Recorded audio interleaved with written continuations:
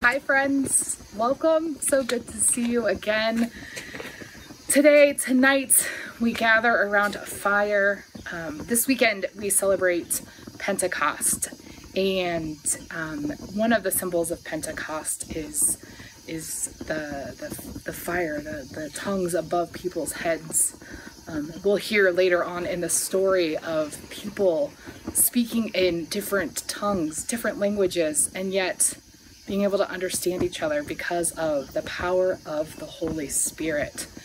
And so tonight we are gathered around this fire because one of my favorite things to do in the summertime is to be around a fire, whether it is at a campsite we have a family cabin that I love to go to, and we sit around the fire, and the fire becomes a place of storytelling.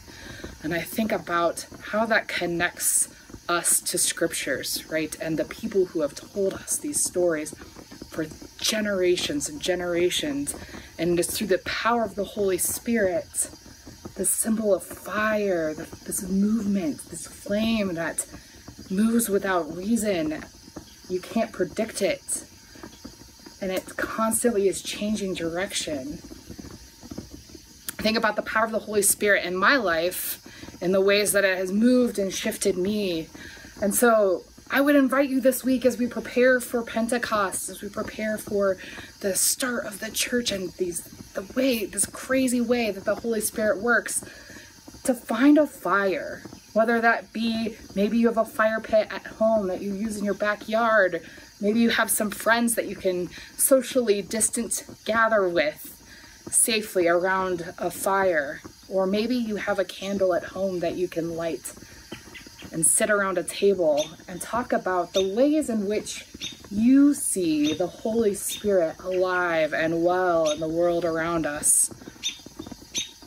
I think of my dear friend Emma is one of the places that I have seen the Holy Spirit alive and well in my life, as we have been able to share during our walks. Don't worry, socially distance appropriate, I promise you. But talk about the struggles of life and things going on and the ways that we can reflect that and hear that and hold that for each other, and knowing that it is through the power of the Holy Spirit that we can do that. And it is the ways that we get to experience God's love through one another. So where do you see the Holy Spirit? How has it nudged you in your own life? I think about the fact that I am in Ohio because of the Holy Spirit. You can see I'm sporting my Colorado hoodie in the video today because that is where I was born and raised.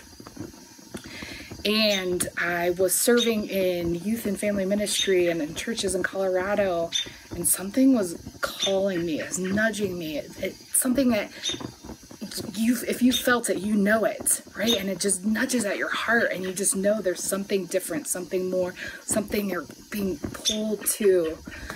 And I met someone who worked at Trinity Lutheran Seminary, and conversations happened, and the Spirit nudged and moved, and now I live in Ohio, and I get to be among you wonderful humans at St. Albans, and we get to do ministry together. Ministry that the Holy Spirit is alive and well and active in, which is so fun. So as you're sitting around your fire, I would invite you to read the text that we will read this Sunday, which comes from Acts chapter 2, verses 1 through 21. And it starts, "When the day of Pentecost had come, the disciples were all together in one place, perhaps gathered around a fire.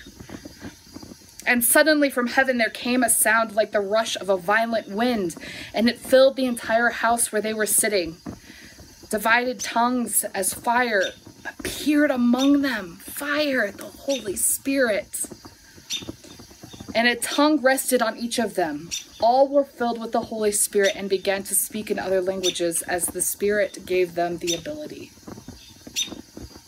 Now there were devout people from every nation under heaven living in Jerusalem. And at this sound the crowd gathered and was bewildered because each one heard them speaking in the native language of each. Amazed and astonished, they asked, 'Are not all those who are speaking Galileans? And how is it that we hear, each of us, in our own native language? All in our own languages, we hear them speaking about God's deeds of power.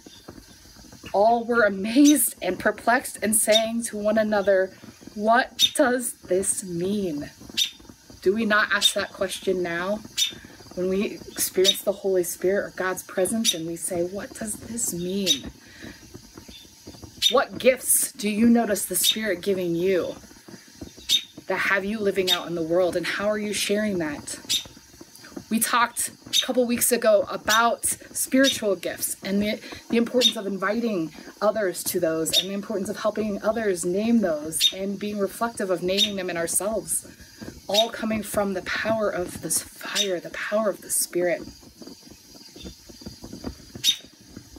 They are perplexed, and Peter addresses them and says, "Listen to what I say. Indeed, these are not drunk as you suppose, for it is only 9 o'clock in the morning. No, this is what was spoken through the prophet Joel. In the last days it will be, God declares, that I will pour out my Spirit upon all flesh, and your sons and your daughters shall prophesy, and your young men shall see visions, and your old men shall dream dreams. Even upon my slaves, both men and women, in those days I will pour out my Spirit, and they shall prophesy. And I will show portents in heaven above and signs on the earth below, blood and fire and smoky mist. The sun shall be turned to darkness and the moon to blood before the coming of the Lord's great and glorious day.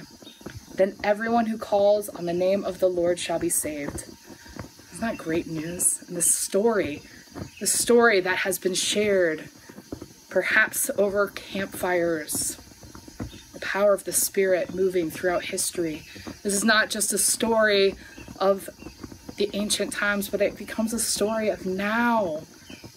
Looking at what is the church up to?